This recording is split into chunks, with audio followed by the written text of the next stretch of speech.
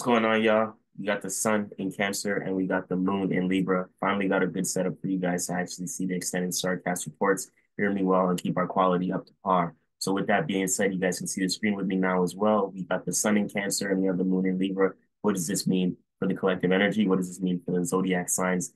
And what should we be aware of right now? And really with the sun in Cancer, we're going to be playing out actions through the things we want to take care of, the things we want to nurture, and what we want to create a home like family type archetype around, right? And when I say that, I mean like what relationships, people, places, and things, intimate or not, friendships or not, businesships or not, right? Partnerships, etc. Are you mending right now because you want to take care and nurture those relationships because they help fulfill you and give you or bring internal fulfillment, right? So these are the relationships that we're mending right, with the moon in Libra. So this was Friday and Saturday and a little bit of Sunday, but right now the moon has officially entered Scorpio. I'm just running through the StarCast report for the Libra moon transit a little bit before we get into Scorpio, so you guys can understand what's going on right now, the transit and the energy. So we have the moon sextile Mercury in Leo right now. So with this being said, the moon was sextile Mercury in Leo, right, the Libra moon. So this gave us the opportunity to actually express and set the stage and communicate towards the relationships, people, places, and things we want to take care of and we want in our life, right? So Mercury gave us that little oomph and that little push to actually give us the courage to speak that, to think that, and to really analyze, right? What relationships do we really want to nurture? Do we really want to communicate with? And this is actually expressing, this is setting the stage.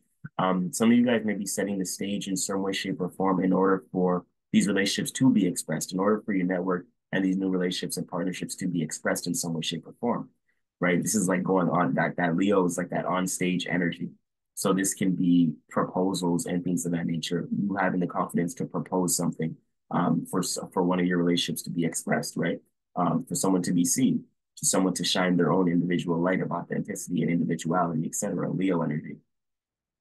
We're also in conjunct, the moon in Libra was also in conjunct Saturn in Pisces. So with that being said, there's a little bit of uncomfortability towards our structure, our finances, and our disciplinary energies towards our dreams, right? So how we're structuring our dreams right now could seem a little uncomfortable in a sense, emotionally, right? Like a little conflicting emotionally because something seems off towards how we want to structure or foundate our dreams, right? This could be like taking the rose-colored glasses off, setting certain boundaries that you need to set for yourself, um, right? In order for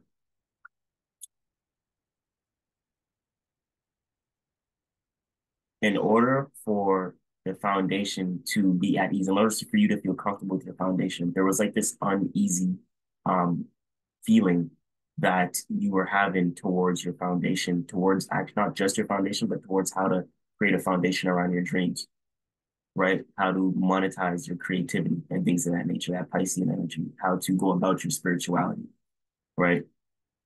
And this rut of that in conjunction is what's offering actually a strong and a great boost towards how you want to create a structure around things like your spirituality, right? Because it's more of a learn. The in conjunctions are more of a learning process where you're uncomfortable. You're put in a situation where you're uncomfortable and you may not understand um, in that moment exactly how to utilize that uncomfortability, right? Or what that uncomfortability is offering you or wants you to learn from, right? So that in conjunction to Saturn in Pisces deals with our dreams, deals with our past, deals with our illusions or delusions, deals with our spirituality, and Saturn deals with the boundaries and structure that we have towards those things. So maybe this is you putting in, cultivating a stronger structure towards your spirituality, towards your beliefs, towards your religion, cultivating a more consistent structure towards your creativity, right? And how you express that, right? So these are all very important themes right now. Those things may seem a little uncertain, the structure towards your spirituality and your faith that may be lacking, and that's what the in conjunction is making you understand right now. So with that being said, we get pushed into going into the deep psychological realms of Scorpio waters. So as we go into Scorpio, this will be right? This puts us in a space to where we understand the relationships we want to nurture, we want to cultivate. Now we go deep with those things, right? That little uncomfortability that we had towards the structure of our dreams put us in a space of really setting that those boundaries and those and understanding the disciplinary energies that's needed in order to facilitate those dreams and bring those dreams into reality, right? So there's certain boundaries that need to be set in order for, certain money, certain foundational aspects can be there in order for your dreams to be fulfilled. Um, so you're really deeply understanding that right now psychologically going into Scorpio, right? So as the moon goes into Scorpio, this is deep depths, this is waters. With the sun in Cancer and the moon in Scorpio, this is a little bit of a trine, I would say. There's not an exact aspect because we don't meet the exact degrees right now. But as we get in, as the moon moves into Scorpio a little bit more, 15 degrees or so, we do trine Saturn in Pisces. And like I said, the sun in Cancer as well, I would consider just because those are all our water energies. The sun in Cancer is a little bit far, it's a little bit past that 5 degree orb to consider it a trine exactly, but there is some flow and some ease towards that sun in Cancer, just because we are also about to transit into the sun into Leo as well. We're getting that late degree sun transit right now. So as the moon moves into like more 20 degrees, etc., then you'll see that trine to the sun in Cancer. Um, but with that being said, we will be trying Saturn in Pisces, which is very nice. It's giving us more harmony, more ease, and more flow towards our actual structure, right? So that in conjunction put us in a space of uncomfortability to how we can structure our dreams. But the moon in Scorpio is offering us that depth of psychological analyzation to understand what you need to analyze and what you need to do, what you need to know in order to go beneath the surface to see, okay, these are the dreams that this is what I need to do in order to facilitate these dreams. And the trine towards Saturn is offering you, it's going to seem a lot easier to set the boundaries and have the discipline right now to move forward with those dreams. It's going to seem a little bit easier for you. So utilize that energy in terms of the flow and the ease and the comfortability of setting the boundaries and being disciplined towards your dreams, towards your faith, towards your spirituality, right? You need that structure, that routine.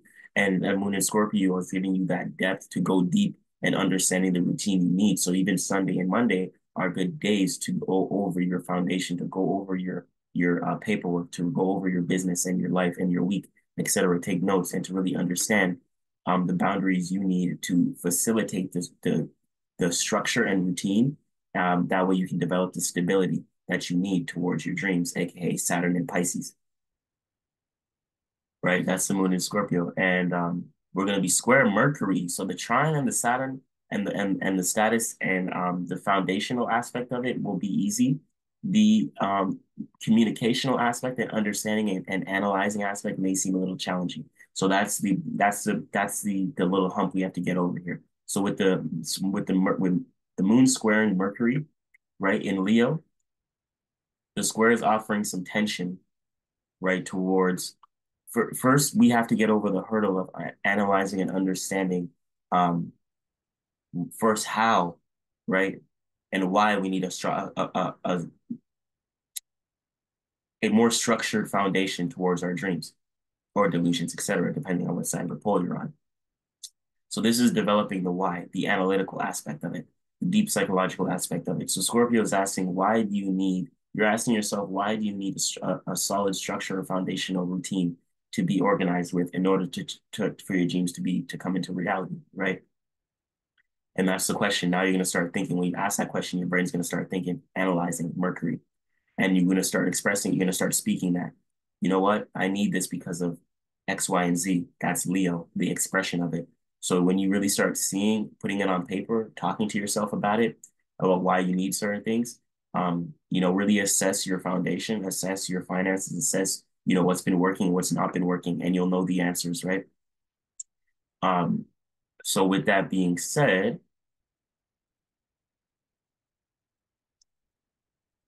it's going to seem like a little bit of frustration at first to understand why you need solid boundaries or solid routines toward your spirituality. You can notice yourself being fulfilled or unfulfilled from certain spiritualities, certain topics of spirituality, or certain topics of creativity, um, that Piscean energy, faith, belief, or even religion, right? And that lack or that disconnection of your religion or your spirituality is stopping your structure. So you need the structure towards your spirituality or your faith or your creativity.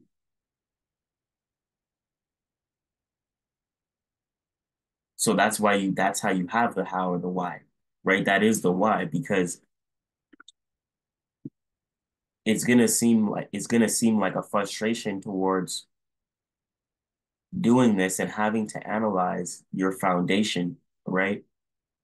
Emotionally, you know that you need to do it. You're gonna feel that ease towards doing it, but you're gonna need the square, and the frustration is asking yourself the tough questions. All right, what needs to be analyzed? Okay, what do I need to do in order to be disciplined towards my finances or status and structure, right? To facilitate to bring these dreams into reality. What goals and things do I need to set? Um, and boundaries do I need to set in order to actually reach this destination of my dream? Right? These are the practical, logical things you need to do in order to achieve your dreams. And this is why it seems like a frustration, because it's not something that you want to do. It's conflicting one another. One is left brain, one is right brain. Creative is right brain, logical is left brain. So you have to utilizing two and one, and two and one can seem frustrating. This is why it's important to understand your intuition and to understand your own mechanisms of analyzation, so you can move forward as a more content spirit, to feel less conflicted on your journey of when you're asking deep psychological questions like this. So, as the moon is Scorpio, this will be facilitating the deep questions that need to be asked, underneath the surface, so that you can actually express your authentic self and the purity of what you're truly going through, whether it's darkness or beauty, right? Scorpio is purity. So this may be the depths of you releasing certain forms of toxicity in a very emotional time, but this is the purity of that. Scorpio is the purity of that, and Leo and Mercury is the release of that and the expression of that. So you may notice yourself heavily emotional right now, heavily expressive, deeply communicating certain topics and things of that nature based upon what fulfills you. Go towards that, because you got to intuitively, that's intuitively communing with God, communing with the divine, right? When we intuitively are pulled to something, that's God talking to us, channeling us. And when we are when we're channeling source, that's us tapping into godly energy, right? But when you get that intuitive hunch, that's God calling you. So don't deny that. You always go with the first instinct. So, guys, I hope you guys enjoyed this little short Starcast report. It was an extended Starcast report. This is going to be a good transit with the moon in Scorpio. I hope you guys enjoy it. We only have the square, the trine is looking like, and at the end, we'll see what we got going on. Looks like we got some other things going on right at the end of Scorpio. Yes, yes, yes, yes. See, so we'll be squared Mercury. We'll be also trine Venus. Um, and with that being said, the trine for Venus is that expression, fixated fire and fixated water. So fixated fire is the emotional expression and the feeling, right? The feeling state. The feeling can always be seen. So it's the expression of the feeling, the expression of the emotion, the expression of the fulfillment or dissatisfaction, right? That's what we see right now. So that's a lot of harmony and a lot of that trine energy flowing towards Venus. So you may notice people expressing themselves over dramatically because they're feeling overly emotional and in that time as well. To be mindful of that, is a very emotional transit. We're also opposed Mars. So with that being said, there's going to be a high emphasis. And this is the last about 10 degrees of the moon in Scorpio. So this would be you would notice this energy about Tuesday, like Tuesday night, Tuesday evening, flowing into Wednesday. Um, yeah, yep, yep, Tuesday evening, flowing into Wednesday. And with that being said, right, with the moon 27 degrees and then the Leo energy right there, Venus. So this is your relationships and finances, right? So finances, it can be a deep realization to like make a sale or express something in terms of like sales and things of that nature. If you do business in terms of sales, this could be you working more towards getting the sale, feeling more confident about going that, feeling more emotionally comfortable to get the sale. And For others of you guys, this can be an expression. This could be expressing drama towards relationships as well, because there's going to be a heightened level of emotion with the with Venus and Leo. That emotion will be expressed towards your relationships. And right now, the Mercury is in Leo, so it's is definitely giving sassy energy. So be mindful of the sassy energy and that blatant talk in terms of your relationships and things of that nature, because that can bite you in the ass after this transit. Plus, we have Mars in Taurus, which is opposite that Leo energy. It is opposite the moon and square Mercury and Venus. Well, they're not Venus, but square Mercury. So um, it's gonna seem like how you express yourself is gonna seem a little frustrating towards your passions and motivations. How you express yourself may not seem directly in correlation to what's actually motivating you. So be mindful of that. Be mindful of what you're quick to say. Mercury and Leo is a very blatant energy in terms of what you speak and what you say. So be mindful of your words because you're carrying a sword and a flame right now, a flaming sword in particular. And Mars is your passions and motivations and your desires and your foundation, your finances being Taurus. So also, you may notice certain people, certain relationships and things of that nature hindering hindering your stability or your finances. Don't overly express that because that is a square, right? So you may notice tension towards how you're communicating um, individually towards someone else, right? So you may notice tension on how you communicate individually with someone else towards your foundation. So there's passions, motivations, and desires that you love that you want to foundate or create stability around, but you may notice tension towards that, towards the relationships via people, places, and things, right? Because it's that square, it's that frustration. And there may not be tension, but there may need to be a little bit more work in terms of dialogue and actually communicating, right? Because the square is playing out to where it may not be everything that you're saying towards your relationships, they may not understand towards your passions, right? It's playing out that square, that little frustration. So in order to communicate your in order to communicate your authentic self towards your relationships, you have to show some sort of compassion towards them. It is not about all of the stubborn energy. Utilize more of this mutable energy because everyone's going to be so fixed. Everyone may seem stuck in doing exactly what they want to do and they may feel uncomfortable doing something else. So it's up to you to be more adaptable and understanding that people are going to feel more comfortable staying in one spot. And if they don't want to be adaptable, they may lash out and be dramatic. So be mindful of pushing people in order like in terms of flexibility and dynamics. Hope you guys enjoy the 6 Standard Starcast report. Subsea 333. I'll be back at it again with another one shortly. Appreciate you guys.